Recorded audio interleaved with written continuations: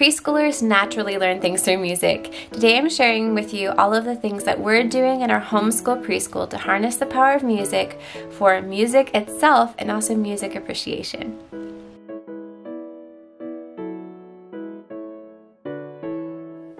Hi, I'm Sarah of My Home, Your Home, Our Home, and I am preschool. I am preschooling home. Hi, I'm Sarah of My Home, Your Home, Our Home, and I am homeschooling my boys for preschool. I have a 3-year-old and a 1.5-year-old, and we are combining both of them in kind of this homeschool, preschool, yeah. All of that.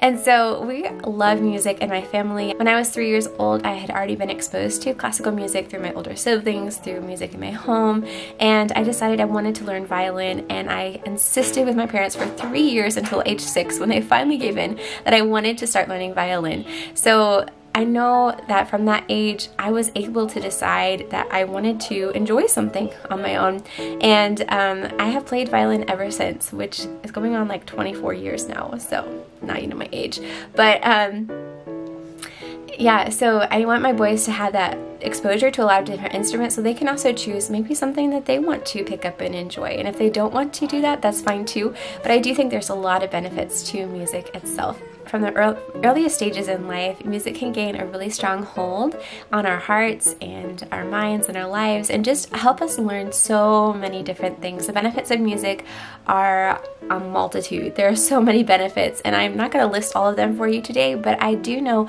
that some of the benefits of music include just enjoyment and happiness in life and understanding of emotions, some rational thinking benefits and math benefits as far as counting and all of that, but also memorization benefits. So I was trained with the Suzuki method of violin, and with that we had to memorize all of our songs. I know some other methods probably don't rely so much on memorization, but it is a good way of learning memorization and also of learning to listen, because you are trying to mimic sounds that you're hearing, you're learning to concentrate, you're learning to commit yourself to a project, a task, and follow through with it. And so learning an instrument in itself has its own benefits, but also just listening to music can have benefits.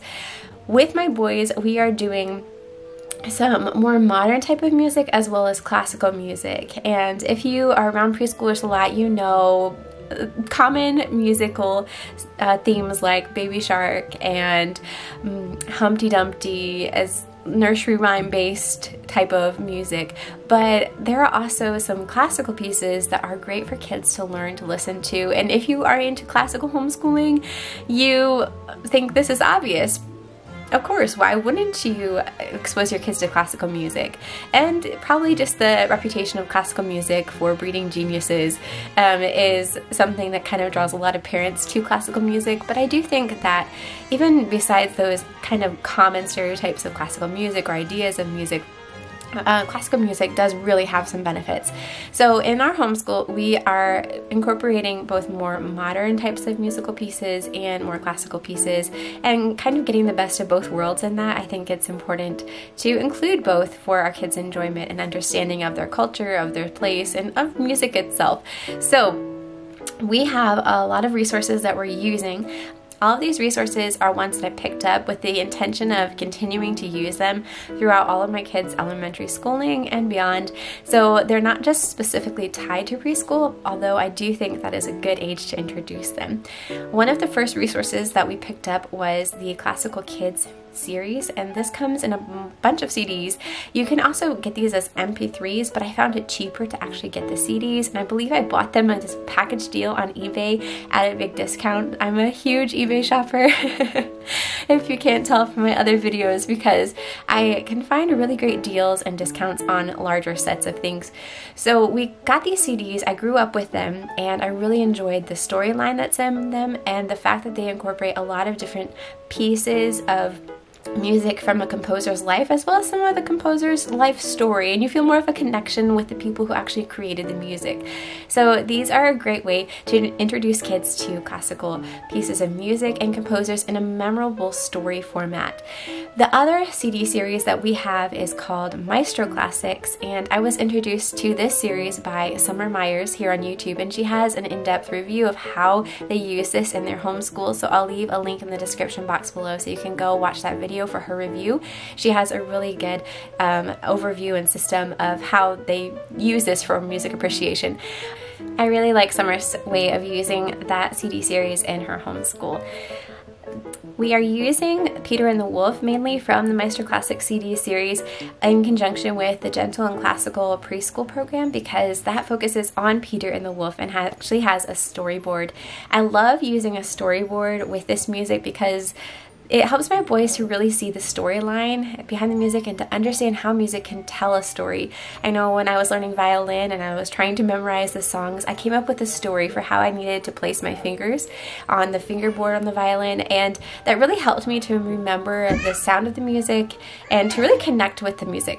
So I like using a storyboard with my boys so that they can gain that same kind of connection with the music and composer. We also have some books that are musical sound books, and these are from Usborne, but I've also seen them from a lot of different places. I got mine for free from Usborne for doing a party, and I also know that if you become a consultant, you get 25% off of your own purchases and actually don't have to sell anything. You're not obligated to sell anything. So that's a tip for anyone who wants to incorporate a lot of Usborne into their homeschool. The Story Orchestra is also a company that makes books that are sound books. I believe that theirs are actually cheaper than Usborne's, but the buttons have a little bit of a difference, so you can check that out on your own and see what you can gather from reviews. But these kind of books are really exciting for me because it gives pictures also to the story and lets my boys listen to them on their own. So I don't actually have to set up music, I don't have to have it playing in the background or anything. They actually get to interact with it themselves. So we have quite a few of these, and I'm actually going to be using them on plane rides. And while my family is in quarantine after our international move this year during COVID and all that good stuff.